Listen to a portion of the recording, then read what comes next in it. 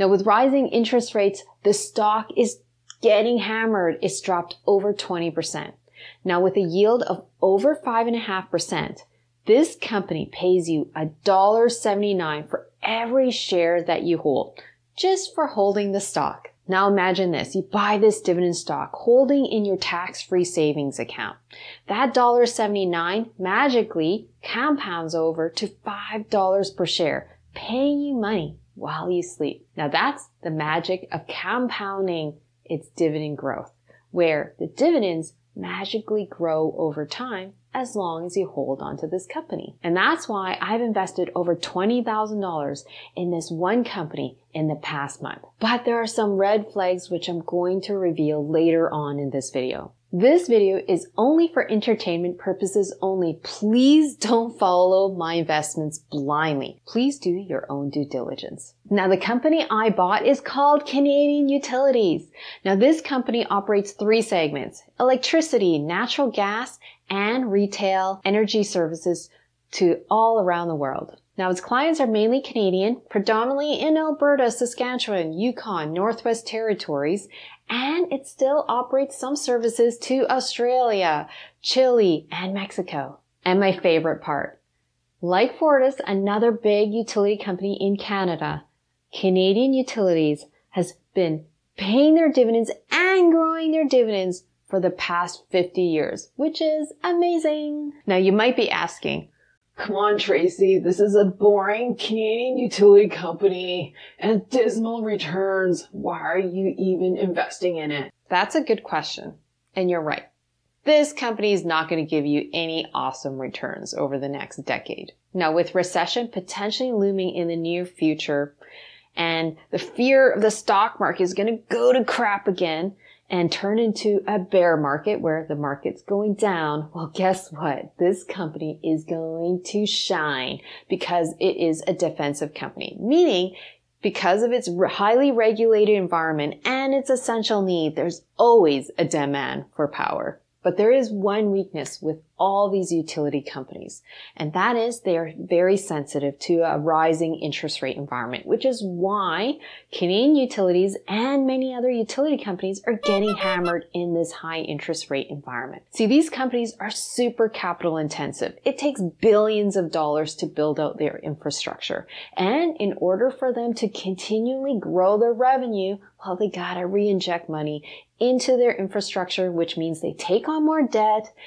And then, in a high interest rate environment like you and me, we got higher payments. Well, that's the same with these companies, which means it could really eat into its profits and its net income over time, which means the growth could slowly stall in the next decade. If interest rates continue to be high, then, well, the revenue and the profit margins are going to not be so great compared to the last 5 years. Now, you're probably asking, are utilities a good investment? That's a great question. It depends on your goals and your risk tolerance.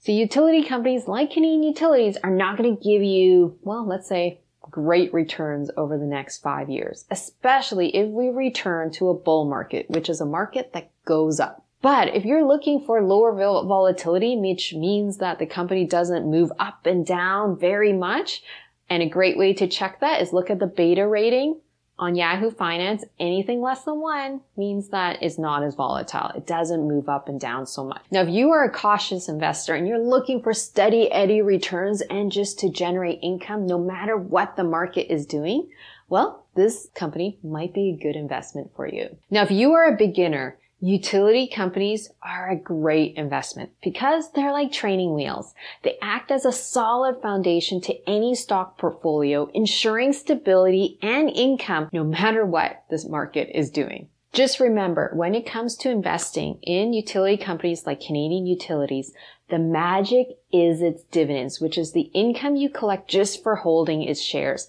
But you must remember to take those dividends and buy more of the same shares, and then eventually it will compound over time as long as you hold on to it so that you make more and more money while you sleep. Now, this stock is a lot lower compared to earlier this year where it's dropped 20% and with a dividend yield of over 5.5%. Is this a dividend trap? Now, the 2 metrics I love to look for just to easily screen away, is this a dividend trap? Is its payout ratio, which is its earnings payout ratio and its free cash flow payout ratio. So what I look for is, well, in earnings payout ratio, ideally less than 75%, because obviously I don't want the company to pay out all its profits back to you and me, because that's unsustainable.